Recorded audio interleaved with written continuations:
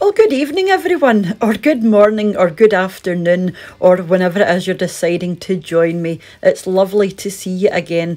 Or if you're new, a very warm welcome to you also. This is What's for Tea, and my name is Cheryl. And I'm just going to take you through a very easy stuffed pasta shell recipe.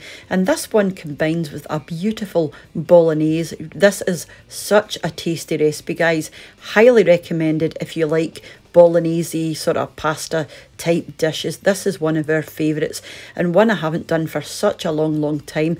We used to eat stuffed pasta shells quite a lot, but like I said, not something I've done for ages. So I thought I'd give it a go today with a couple of wee tweaks from my normal recipe, and I just wanted to share it because, like I said, it is absolutely delicious, and at this time of the year, lovely and comforting and warming. So this is what I've got for you if you want to make it along with me.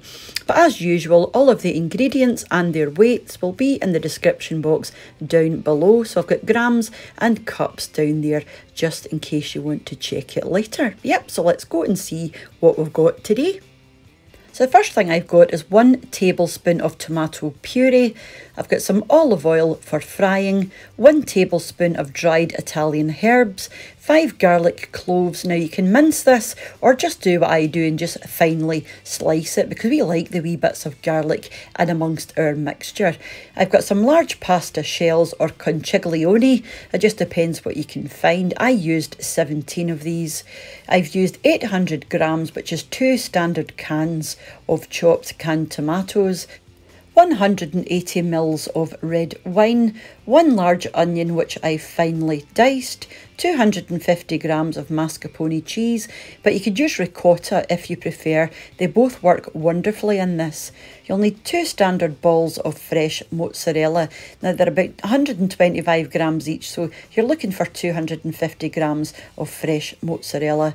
Grated parmesan cheese, now just use as much as you like. I've also got 500 grams, which is about a pound, of minced beef, a handful of fresh basil, 1 large carrot which I finely diced, and you'll also need some salt and pepper as you go along. So that's it, that's all your ingredients. Whew. So these are the tomatoes that I'm using. Just so happens these ones have got garlic in, but you can use whatever ones you like. I just prefer to use the chopped ones though. And this is the wine that I'm using. This is just slightly more than I need, but it's fine. And this is the mozzarella that I'm using. Like I said, I'm using 2 of these and there's 125 grams in each one, but these are just standard size. And I'm also going to be using 17 of these pasta shells. Now you can use whatever ones you like, obviously, just make sure they're nice and big. Like I said, you can use mascarpone or ricotta, both work wonderfully in this. I ended up going for the mascarpone just because it's got a smoother texture. And you'll also need an oven-proof dish as well. So first thing you want to do is go over to your cooker and on a medium heat, pop in some olive oil for frying. Get it up to nice warm heat and pop in your carrots followed by your onion. Just give it a wee stir around. And I'm going to pop in a wee dash of salt, no more than half a teaspoon. And also some black pepper as well. Just give it another wee stir around. Now you're going to pop on your lid and let this cook for 10 to 15 minutes just until your veggies are nice and soft. And I was happy with this. Now you're just going to pop in your minced beef. Now you just want to break this up with your spoon. You want to make sure it's browned all over until you move on. This will take about 5 minutes. I love this time-lapse feature. I find it hilarious, especially when there's something going on the background. A great wee feature, actually. And I was happy with this. Could you believe that was 5 minutes went by there? Oof. Now you want to pop in 3 of your garlic cloves and just stir them through. Pop your lid on and just let this infuse for a few minutes.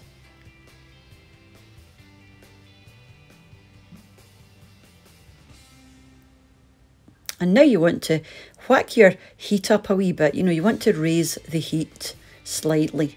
So we're now going to add the red wine.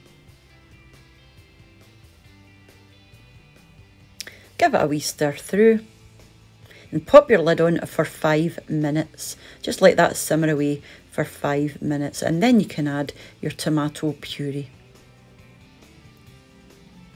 Lots of stirring in this recipe, guys.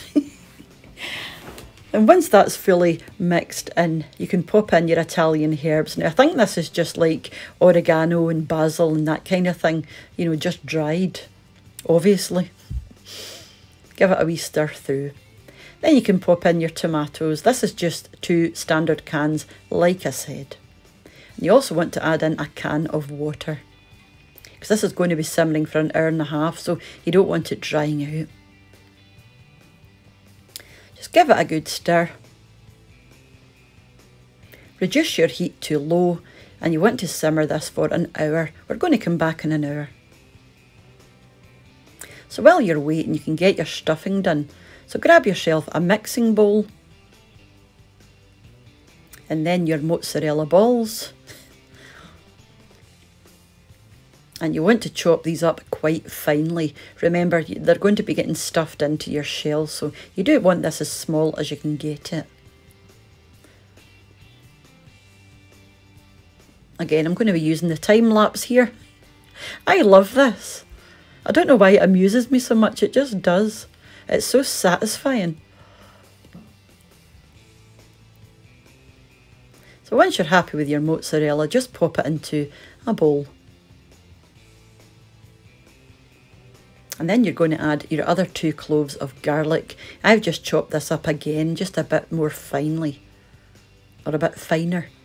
And then you can pop in your mascarpone cheese. You only want 200 grams, keep the other 50 back for later.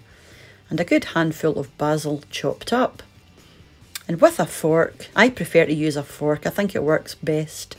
Just mix all this together. Just like that. And that's ideal. You just want to set this aside until later, until we need to stuff the shells. So this was me an hour later. And we're now going to leave the lid off and give it another half an hour with the lid off. And it's going to reduce down a good bit.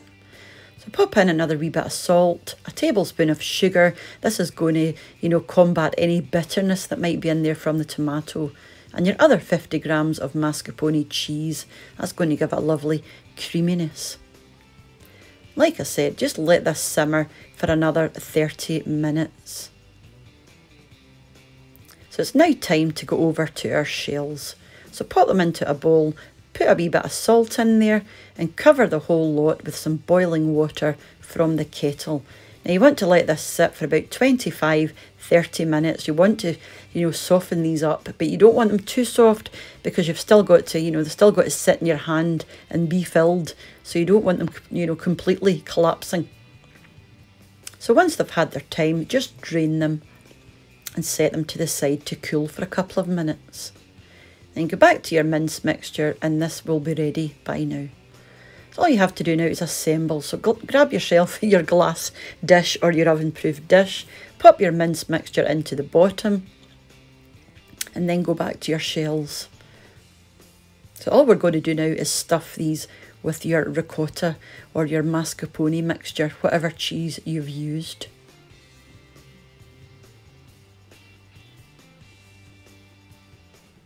So I decided I could squeeze another wee bit in there, so I've gone back for some more. Yeah.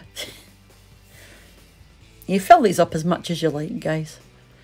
And just sit it on top of your mince, just sort of nestle it in there. This is my wee production line. So like I said, I used 17 of these. There are 4 of us, so we all got 4, and Mr. What's for Tea got an extra one, because he's a greedy person. You just want to push them down slightly. You don't want to push them right under,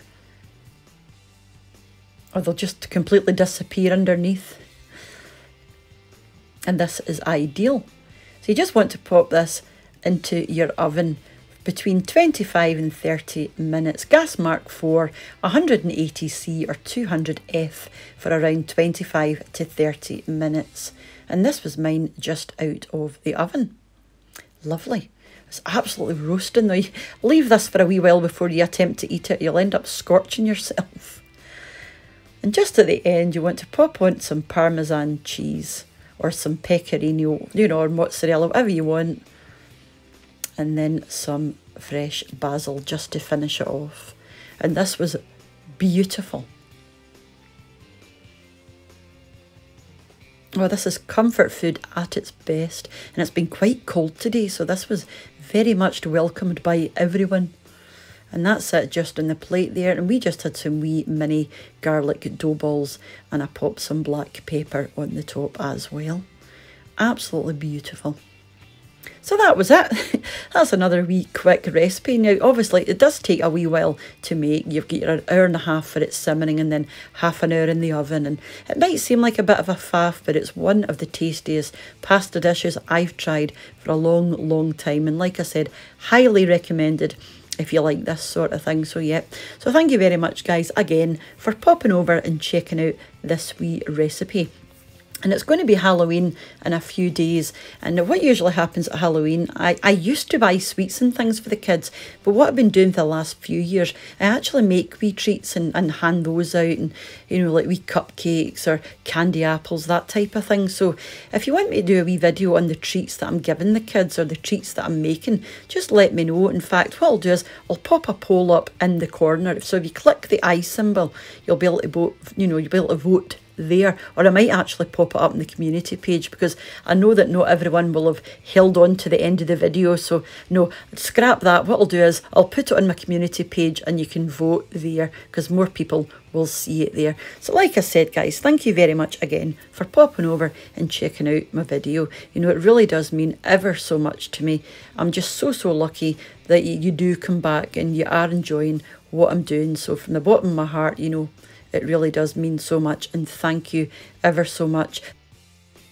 So from our wee humble kitchen in Scotland to wherever you are in the world, mind to take care of yourselves. Until next time I see you, lots of love, take care, and bye for now. Bye now.